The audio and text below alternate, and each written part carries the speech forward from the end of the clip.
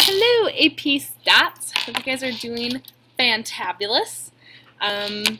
Okay, today we're still doing binomial distributions. Yay!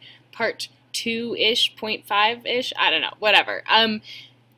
Third day of binomial distributions, but, you know, officially part 2. Anyways, we're going to be looking at what the expected value is of a binomial random variable, or the mean, same thing, and standard deviation, how to calculate those, how to interpret them, and also then how to look at a normal approximation of a binomial distribution. Okay, so we're gonna be using it when we're sampling. Okay, so expected value. So these formulas are on your formula sheet. So make sure you find them, know where they are.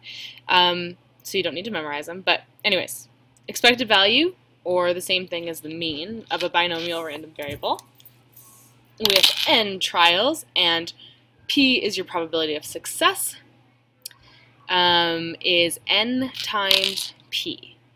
Standard deviation is the square root of n times p times 1 minus p. And I will write that down for you. And this kind of makes sense, right? Because, like, for the expected value, the expected value is the number of trials times the probability of getting a success. So say the probability of flipping heads on a fair flip of a coin is 0.5, right? And if I have 10 flips of the coin, so 10 trials, I would expect 10 times 0.5, or 5 heads to come up.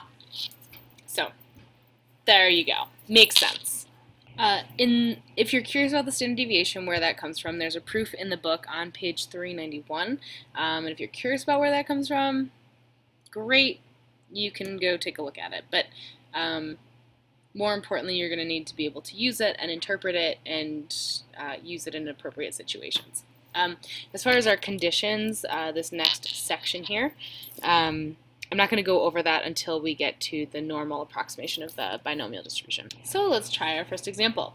We've got Mrs. Provolat creating a quiz to teach students about probability. Quiz has 10 questions.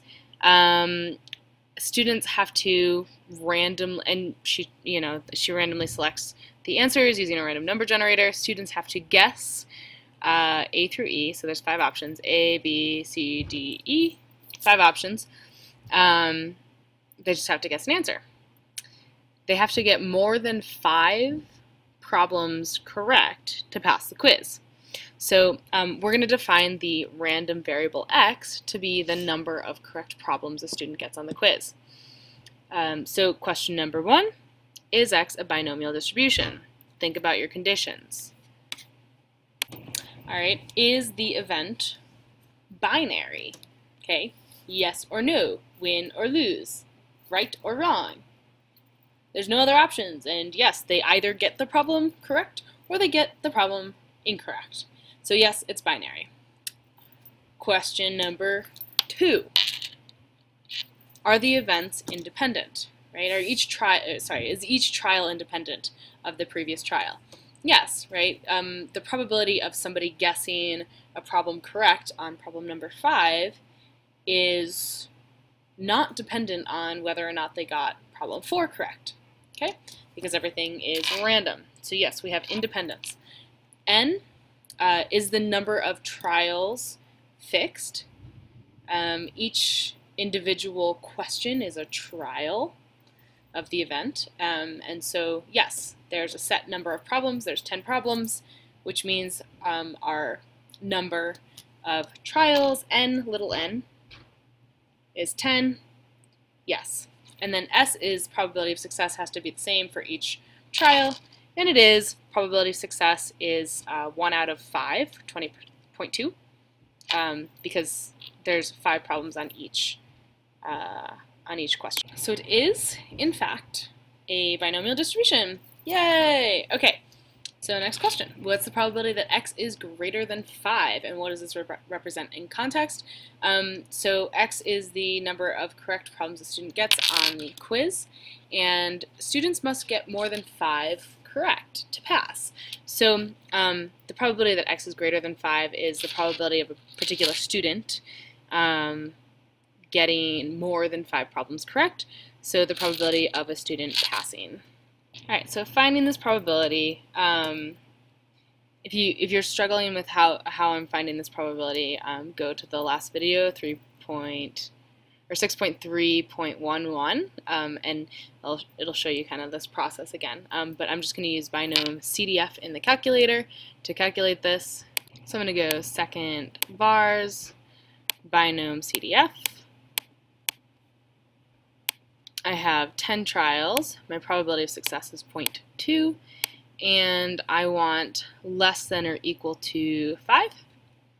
So I'm going to go 5 there, paste, and then I want 1 minus that answer. Okay, and again, if you're not sure where this is coming from, go review the last video. So the probability that x is greater than 5 is 0.006369, and that's the probability of a given person passing this random test. Alright, since it is a binomial random variable, we have the formulas for the mean, or the expected value, and the standard deviation.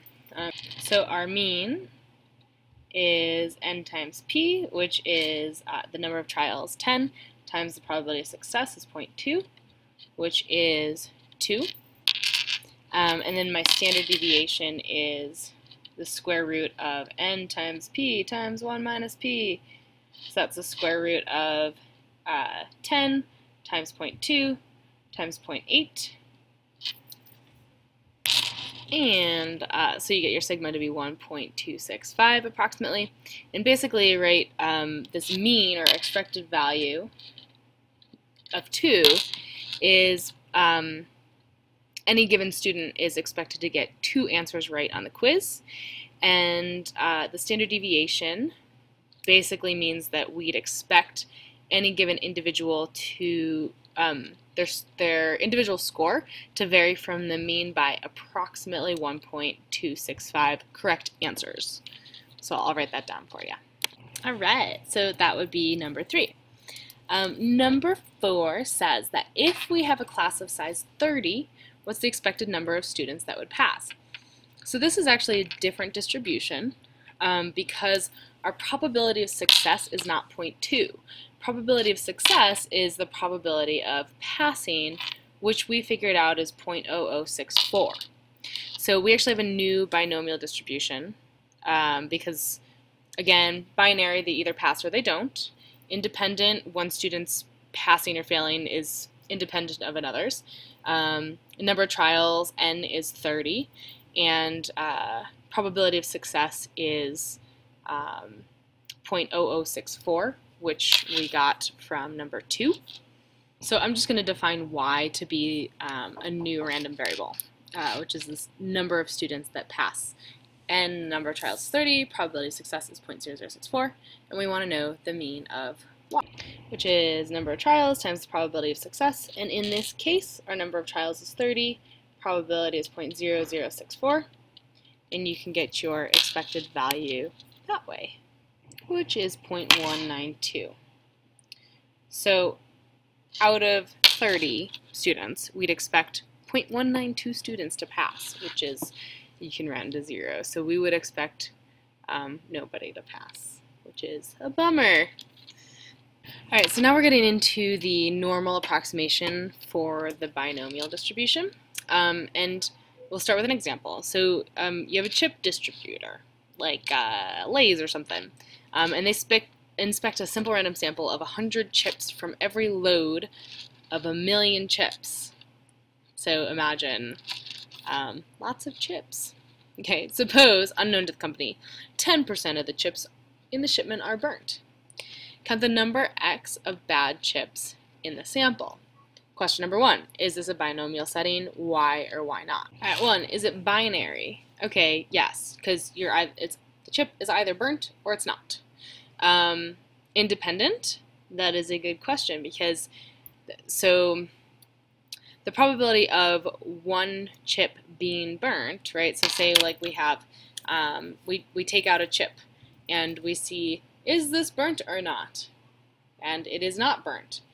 And we take it out and we sample the next chip, right? Because we don't want to sample the same thing twice. So typically you sample without replacement. So I sample, oh, it's not burnt, okay, great. Well, that means the next chip that I pick, the probability of it being burnt has changed, okay? So technically speaking, not independent. Now let's check the other ones just in case. Okay, N is the number of trials set, yeah, and we're taking out 100 chips, yes, so that is good. N is 100, and then S is the probability of success, and we'll call finding a burnt chip a success. Okay, so those things are, we can check those off, but the independent thing is an issue. So if you look at the actual probability of the chip situation, right? Say we want to know, like, what's the probability of getting absolutely no burnt chips in the sample? Well, the probability of the first chip being not burnt is 90,000 out of 900,000 out of a million, because 10% of the actual population are burnt, which means 90% are not. So the probability of the first chip being not burnt is 900,000 out of a million. And now, since I've removed one good chip, that means the probability of my second chip being good is 899,999 out of 990. I mean, it's like totally ridiculous. And then you do this 100 times, right? Because you're sampling 100 chips. So this would take forever, and if you compare it to the binomial distribution, and assuming that the independence case is like not as big of a deal as, you know, we were making it out to be, you find that the probabilities are quite similar. So kind of as a general rule of thumb,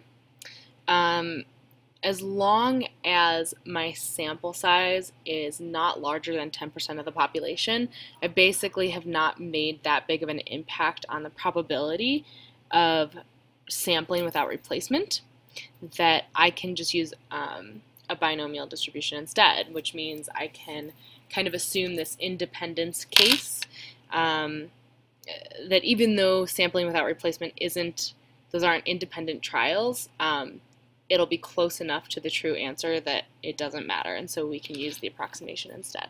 So I'm going to go back up to the notes here and say, to check for independence, right, my sample size has to be less than or equal to 10% of the population, so 0.1 times big N, where little n is the sample size and big N is the size of the population.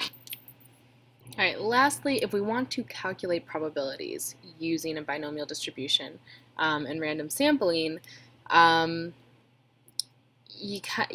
larger your sample size is, and the closer so the larger little n is, and the closer p is to 0.5, the closer your binomial distribution will be to a normal curve, and it will have a mean of your expected value, n times p, and your standard deviation will be approximately square root of n times p times 1 minus p.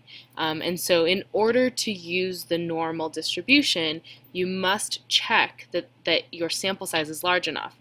So n times p has to be greater than or equal to 10, and n times 1 minus p also has to be greater than or equal to 10. So basically your expected number of successes and your expected number of failures both have to be larger than 10, larger than or equal to 10, in order for you to use the normal distribution as an approximation of the binomial distribution. So in general, if you have x being having a binomial distribution with n trials and probability of success p, when n is large enough, so n times p is greater than 10, and n times 1 minus p is greater than 10, the distribution of x is approximately normal, with the mean being the expected value of x, and standard deviation of square root of n times p times 1 minus p.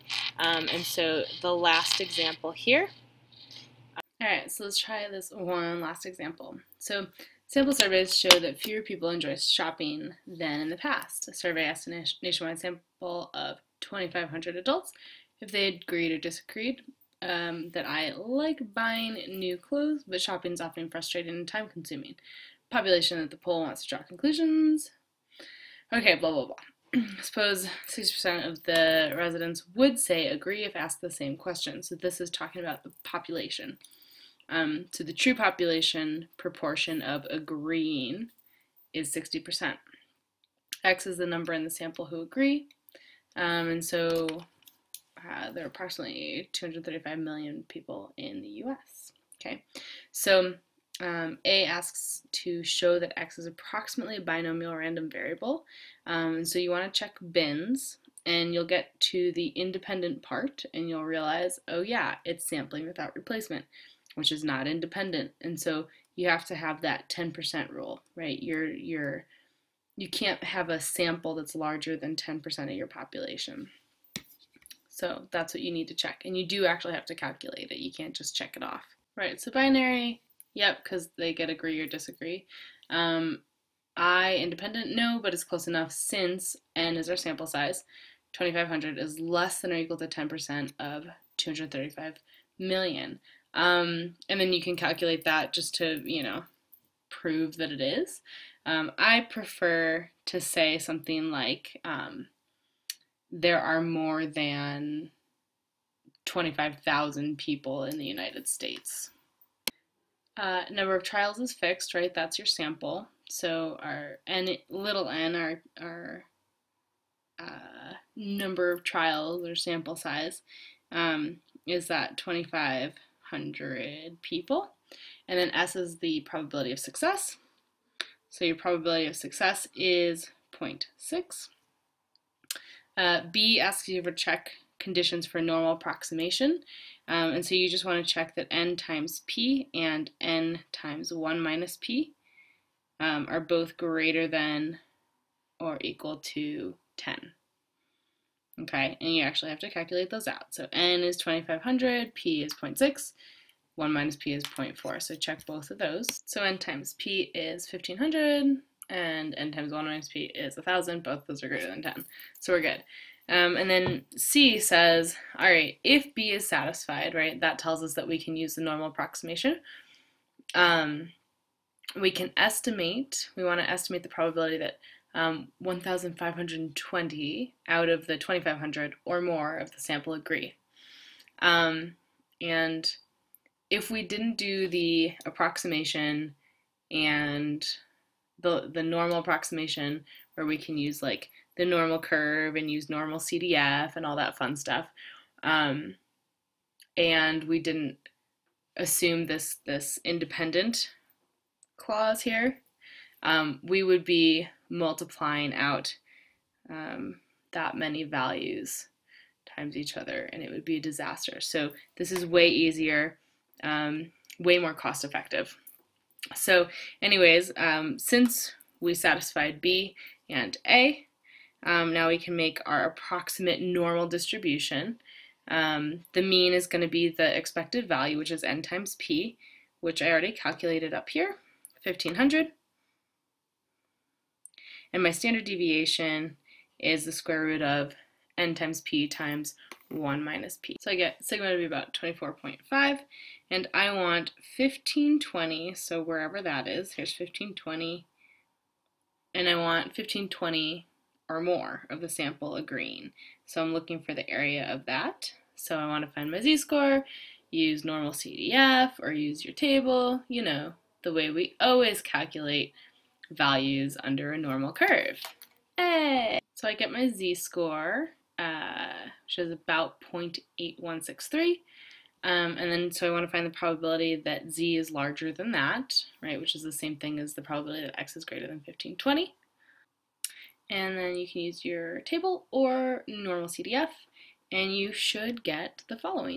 Approximately 0.207 or 0.206, depending on what you rounded to and whether or not you use the table or you use normal CDF, but close to that. Okay? It's an approximation. Everything here is an approximation, so just so you know. All right, good deal. Bye-bye.